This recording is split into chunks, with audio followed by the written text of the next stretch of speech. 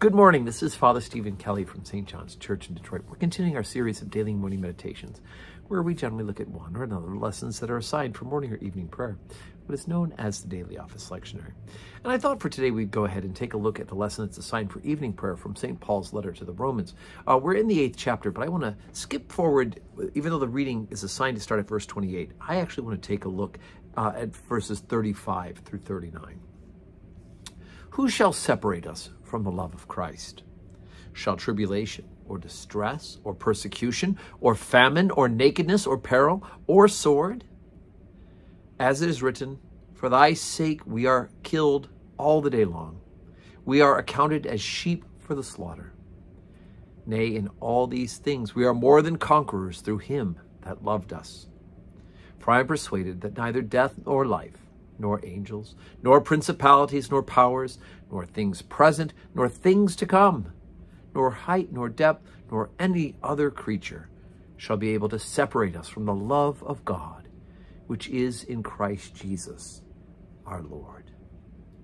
Now, this is such a wonderful and strong testimony for us, to be able to hold on when things are rough, when things are hard, when we are struggling in the faith, as well as struggling in everyday life.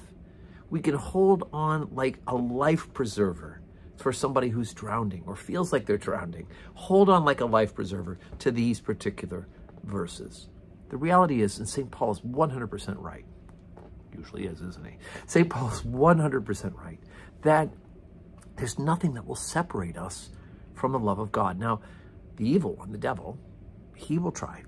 He's tricky that way. He's going to try to tell you that you're unworthy. He's going to try to convince you that you're unforgivable, that God can't do that for you. Or he's going to, even worse, he's going to try to convince you that sin is okay, that perhaps we know better now, that this thing that scriptures attest to as sinful because it's revealed in nature and revealed by God is sinful, that really we know better now because we're modern people.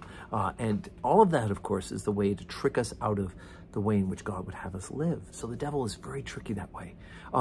Other people who will want us to join in their folly. Other people will join us in their revelry, in their madness, and warring against each other, as well as trying to do things to fill that empty void within their souls that really should be filled with the presence of God himself. So other people will try to do those things. And our own fallen condition will try to drag us away, right? Our own desire for sin, our own desire to fill those spaces with that space in our heart that belongs to God with all sorts of carnal things and other things that just cannot really suffice. None of these things, they're all cheap imitations.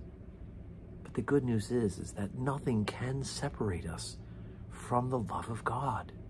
He loves us so much. He loved us before we even understood that we could love him. And having now, by grace, through faith, come into that relationship with him, we cannot be separated from him. You know, the only thing that can separate us is us. If I make a decision not to follow Christ, and even then, I know he'll be right behind me, waiting, hounding, and trying to get my attention out of the love he has for me. But nothing from the external forces will be able to separate me from the love of God, right? Not death, nor life, or angels, or principalities, or powers, things present, things to come, right?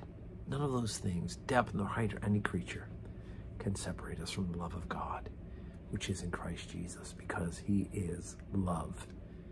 And by grace through faith, we are his. So today is Tuesday, right? 12:15 Holy Communion, as we have on Tuesdays. And then, of course, I hope that you will join us in person, worship with us, receive the Blessed Sacrament, or join us on one of these online vehicles in order to watch and to pray for us and with us. I hope your Tuesday is a day that is full of blessings.